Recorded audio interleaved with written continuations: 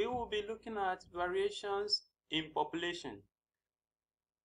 At the end of this lesson, you should be able to define variation. You should be able to describe different types of variation. You should be able to distinguish between continuous and discontinuous variation. You should also be able to discuss the applications of variation in different fields. And you should be able to discuss the causes of variation.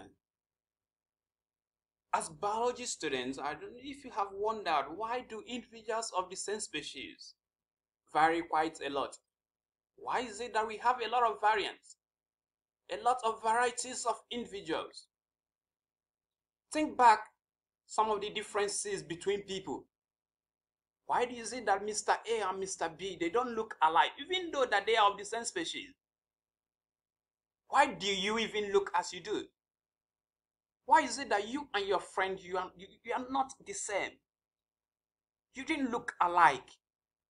But the way you behave, the way you appear, everything is quite different. What about millions of different plants and animals over the world? Why do they even differ in their appearance, in their mode of life, in their behavior, even how they live? Why all these variations? At least at the end of this lesson, these questions you should be able to answer them. You should be able to find reason why these variants occur. What is variation? The observable differences that occur between individuals of the same species. Those differences that one can be able to identify when you are being compared with someone else. Those observable differences are what we call variation. So the individuals that are involved here, we call them variants. We have two types of variation: morphological variations and physiological variations. When we talk about morphological variations, we are talking about the noticeable physical appearance of individuals of the same species. Like as human beings, if we talk about a morphological variation in animals, we'll be talking about the height of the body. We'll be talking about the various shape of different parts of the body. But the shape of the head, the shape of the eyes, the shape of the mouth, the nose, if it's pointed or not. You talk about the jaw, you talk about the shape of the ears, even the shape of the legs. These things are morphological variation. Fingerprints are there. What are the different contours that are found in fingerprints? They are part of the morphological variation. Or you talk about the size of different parts of the body. Maybe the size of the head. Is it big head? Is it medium head? Is it small head? Talk about the size of the eye. Is the eye bulgy? Different size of different individuals based on their eyes. You talk about the size of the hand. There are people that their hand is so big that if they grab you with their hand, you will seek for help. You talk about the neck. Those that have broad neck. So these things are morphological variations. Even talk about color here. Color is also a morphological variations. Those that are fair, those that are dark, just like me. You see different color that different individuals exhibit. You talk about weight of individuals. You see different weight that occurs. Every individuals have different weight. And within your class, you know that people or everyone has his or her own weight. There are a lot of variations when it comes to weight. This is an example of morphological variation. So if we talk about plants now, what are the morphological variations that we can identify in plants? You can talk about the height of the plant. You know, not all plants are tall. Some of them, even though they are of the same species, you see that some of them will be quite tall, while some of them will not be that tall. We can even talk about different shapes of the plant. Maybe the shape of the roots, shape of the leaves, fruit shapes. You talk about shape of the flowers. Bring out a typical orange, you see that an orange of the same species can vary based on its shape, the shape of the fruit. Talk about different size of the plant. When we talk about either green leaves, fruit flowers, we talk about their sizes. Even the colors. What are their colors? You see that plant can also vary based on either green or white or brown leaves, even their flowers, even their stems and roots. Their colors varies too.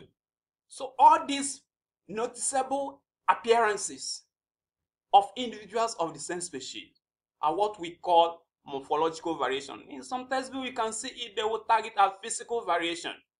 So these are what we call morphological variation. The second one, which is physiological variations, are the variations or differences that occurs in individuals of the same species that is being determined by how their body react to environmental conditions. In a short form, we can say that it is how organisms or living things of the same species react to the functioning of the body. Here we can see behavior as one of its examples.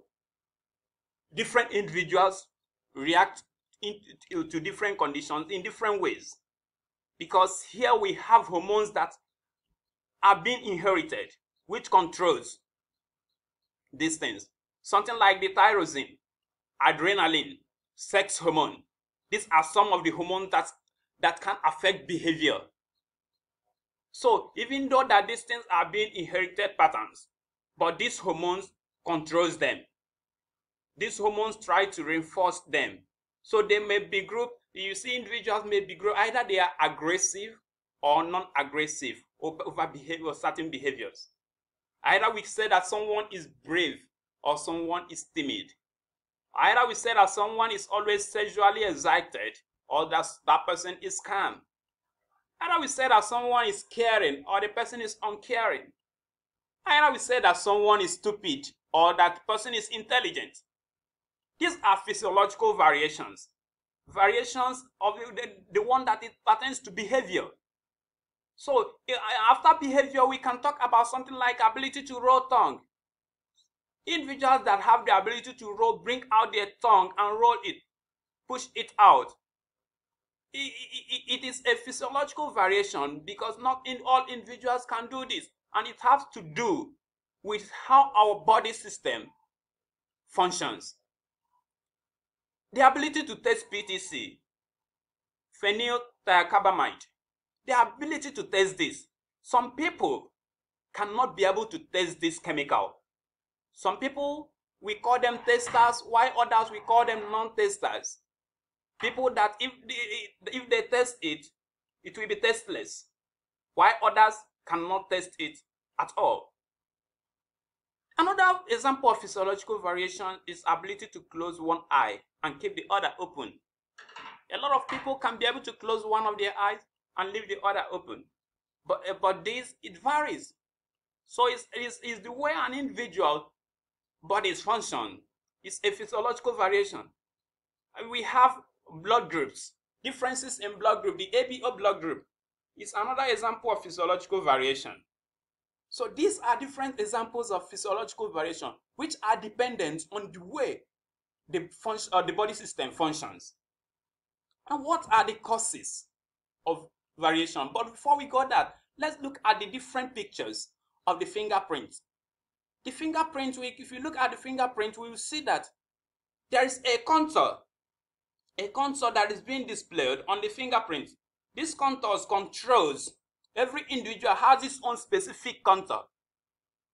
These bars that keep on going, in between them you see sweat pores.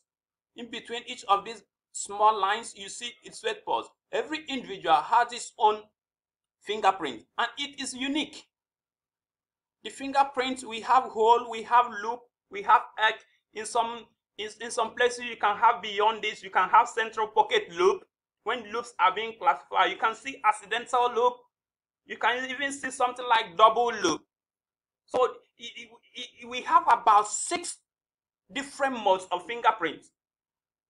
So although that if you can cite something like the biology, you can see that we have fingerprints of 7 different types. When you see something like double loop, when this loop is being made into 2, this will join here, another one will join this way. Every individual has its own fingerprint.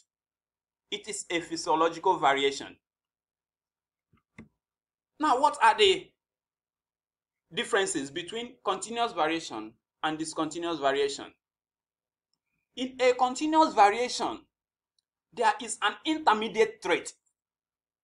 In a continuous variation, there is an intermediate trait, which means that is a transition between two extreme factors, where you can see if it's tall, we see short or tall based on height. If we talk about height, we can see tall or short. In between, there is an intermediate. In between tall and short, you can see an average height there. But in discontinuous variation, there is no intermediate. Either you have it or you don't have it. So if we say that someone is a tester of PTs, either the person has the ability to test it, or the person doesn't have the abilities to test it. It's a non-tester. So, but continuous variation is being affected by environmental factors. Continuous variation, it can be affected by environmental factors. How? Someone that is intelligent, an intelligent person, can be affected by environment. Environment can make the person, the school that person attends, the way the person lives, the type of friend that person have can affect his IQ. Someone that is not intelligent or the way can also be helped by his or her environment. The environment can help to equip the person, to reinforce the person, to motivate the person to study, whereby you see such person doing better, even though that naturally the person lacks that trait of intelligence. But here, in discontinuous variation, it's not affected by environmental factors. It's controlled by many genes. Continuous variation is controlled by many genes or polygenes. You have multiple subgenes that controls this. For example, when we talk about height, we have about 5 pairs of genes that controls height. But here we have only one or two major genes.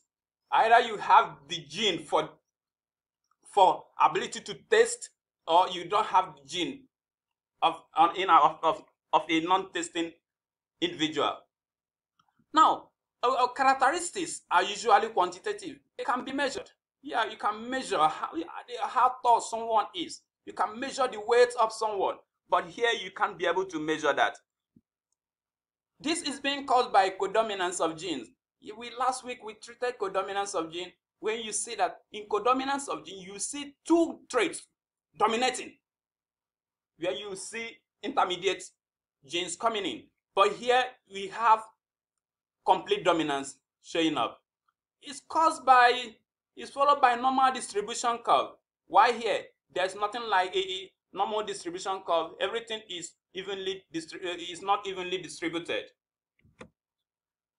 Now let's look at the causes of variations. What are the causes of variation? There are two major causes of variation: the gene and the environment. Now, the genetic differences are those traits that we inherit from our parents, either from the mother or from the father. They are the things that we differ us from other people. And the gene is being affected when mutation occurs. When this sudden change happens to the gene, it will make an individual to look different from others. So genetic differences, things that happen to the locus of a gene, will affect how an organism looks like. Why we have environment? Environment can influence the individual, just as I explained earlier, with using someone who is intelligent and that who is not intelligent. Even someone who is fair in color, reflection of light radiations will always affect the skin color of that person. So environment has a lot of role to play on how an individual looks like. Application of variation. What are the ways that we can apply variation? We can apply variation in crime detection. We can apply variation in agriculture. We can apply variation in blood transfusion. We can also apply variation in determination of paternity. These are different ways that we can apply variation. In your assignment, you'll be able to describe how these 4 ways can be used for application of variation. See you next week when we discuss in details about blood groups, everything that concerns with blood, the rhesus factor, and other ones. Thank you, and see you next time.